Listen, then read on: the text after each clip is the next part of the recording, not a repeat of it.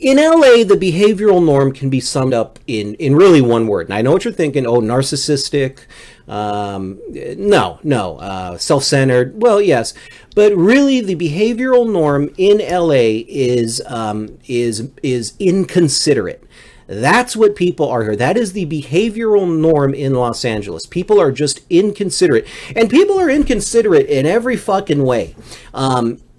They're inconsiderate when they're talking on the phone, if they're conducting business about my script, which is probably really just some shitty web series.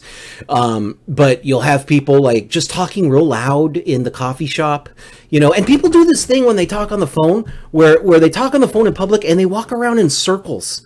Like they're playing fucking Ring Around the Rosie on their fucking cell phone. Where's my cell phone? Okay, whatever. This is my new cell phone, you know. And they're walking around, you know. Yeah, you know. And so like, you know, I can go ahead and fix that, you know. But you know, we're probably gonna ask for a new budget and all that. And you know, yeah, go ahead and send me the script. And they're walking around in a circle like a fucking yuppie zombie, I guess. And it's extremely inconsiderate. People drive here extremely inconsiderate. The ghetto people here are inconsiderate. The yuppies are inconsiderate. The rich people are inconsiderate. And the middle class are inconsiderate. And when you live in a place like that, no matter how you are as a person, you will adjust to the behavioral norm of your city. And old Raymanator does not like to be inconsiderate. Like I said, I'm a sweetie. I like to treat people with respect, even people that don't deserve respect. I try to treat with respect. People I don't necessarily like, I try to treat with respect. But when you live in a city that is so inconsiderate of everything, and so self-centered about themselves, you can't help but join in on the inconsiderateness, every now and then. And I can think of one story recently where I just dived right on in. It's like, okay, you motherfuckers are going to be inconsiderate, then I'm going to be inconsiderate. You inconsiderate motherfuckers. This was the last time I went to a coffee shop, and I was going there before the gym. And so I'm going there before the gym, and I get up early. Old Raymanator wakes up like around 5 a.m. and I actually play Apex for an hour at 5 a.m. And so I'm in my gym clothes. I go to a coffee shop at 6 a.m. On a Saturday morning. Now, if you're anywhere in LA at 6 a.m. on a Saturday morning, you are alone. It's almost like the Armageddon happened and you're the last person alive, because everyone's hungover. No one wakes up early in the morning, except for the workers that have to work at 6 a.m. And even then, it's like, no, I don't know why you're working at 6 in the morning. No one else is awake except for old Raymanator. And so I go to this coffee shop at 6 a.m. in the morning where no one is there. I think there is probably a couple people there, and but they've already ordered their drinks. And I walk in, and these two late girls at the counter, yes, they were of the millennial generation.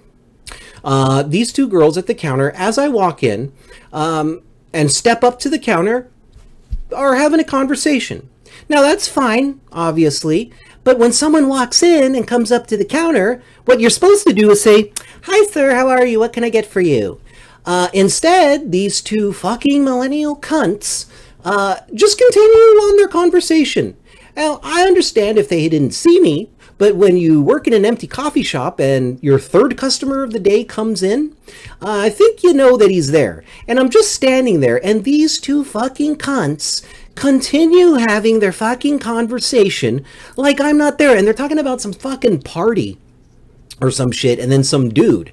Now, I'm standing there for like 30 seconds, which is a long fucking time if you think about it. If you go to a counter service place and they know you're there and they don't acknowledge you, which is a big thing in LA, no one acknowledges you at any counter service place until they're ready. And so they're just, you know, and so they're just talking amongst themselves. I'm standing there for 30 seconds waiting for them to serve me. They know I'm there. I know I'm there. And finally, after they decide to finish their conversation, the fucking coffee cunt doesn't even look up and is like, "Yeah, what can I get you?"